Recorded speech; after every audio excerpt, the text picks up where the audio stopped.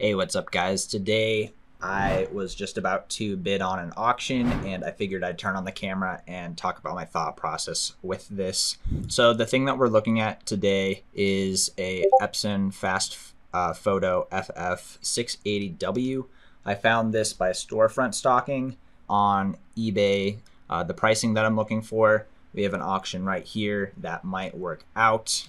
When we look at the 𝗖cie here, we see that the low price, kind of like the baseline price, if we need to sell it at this low of a price, we can. It's around $499. But we're going to be prime, and this listing has the adapter and the cords. It's in good condition. We're going to sell it as very good. So we'll probably list it at $535, and we'll count on selling it somewhere in the ballpark of $520. This item is around 10 pounds, so it's a little bit riskier of an item, but we've sold plenty of items that are this heavy in the past, and it should go well. We see the rank here is really low. This type of item is going to sell very quickly. We can also, just so that you guys know, on variations, when you see a variation here, you want to make sure that this actually does sell. So we need to take a look and see if this variation is getting reviews. So we see here it's getting 73% reviews. So that's really good. We want to know exactly how much we're able to buy this for. So we're going to put in 520. I'm wanting 40% ROI on this. Also, I'm sending it to a tax-free prep center, so I don't have to pay sales tax. So I think it's going to be somewhere in the ballpark of around 325, 326, probably 327. All right.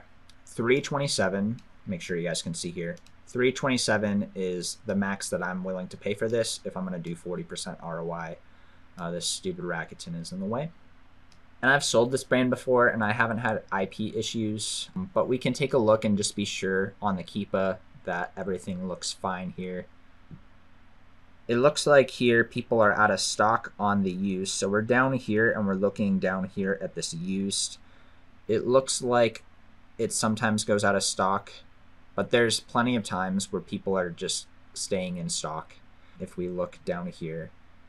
And also the new offers aren't ever spiking down. So that's a really good sign. We're going to take a look at the stack of sellers and be sure that the brand isn't selling this, just to be sure.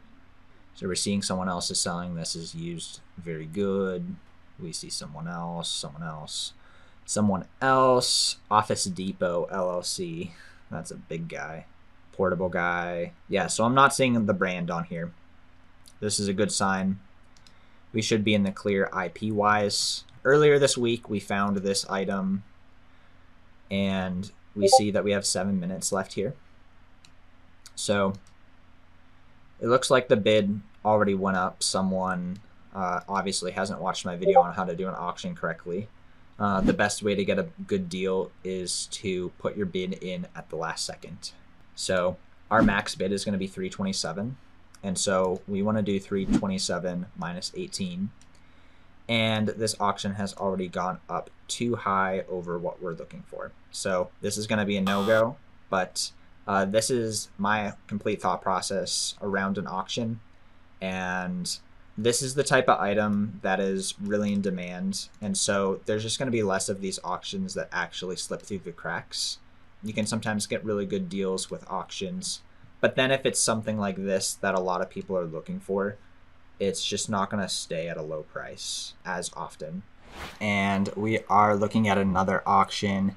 This auction is ending in about a minute. We first of all found this item that, like, this is a profitable item just by storefront stocking people who are selling similar things to me.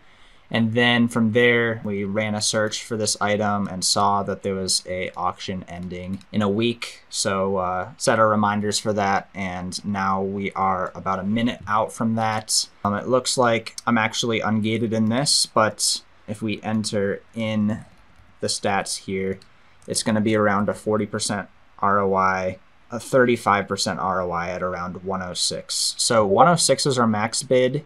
There's also shipping to account for. So it's going to be 83, I believe. I'll just do the math real quick. But 106 minus 23 is 83. 83 is going to be our max bid. And so with these auctions, what you want to do is you don't want to just click 83 and place bid right now. We can click this, but we want to hit the confirm bid at around like very close to the end of the auction, probably 5 seconds out. Because if we were to bid right now, someone else who's looking at this might outbid us.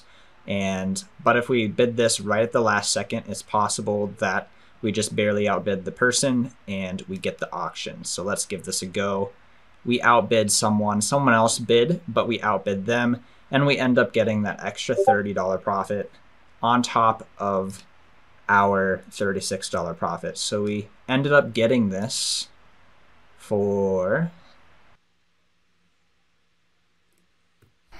it looks like I won. All right, cool, pay now. So let's see the max of what I actually had to pay for this. So I actually had to pay $76 for this, and that's including shipping. So this is gonna end up being an 87% ROI for $66.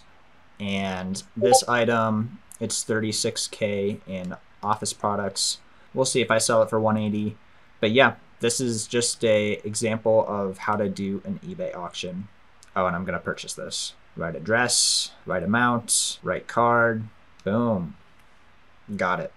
And if this is helpful for you to get a little bit of a gauge of how I purchase some of my items, then feel free to like and subscribe. Subscribing really helps me out a lot and helps me know that this is something that is really helpful and valuable for you guys. And if you guys have any ideas for what types of videos I should do, feel free to leave a comment down below or send me a message on Instagram. Hope you guys have a great rest of the day and take care.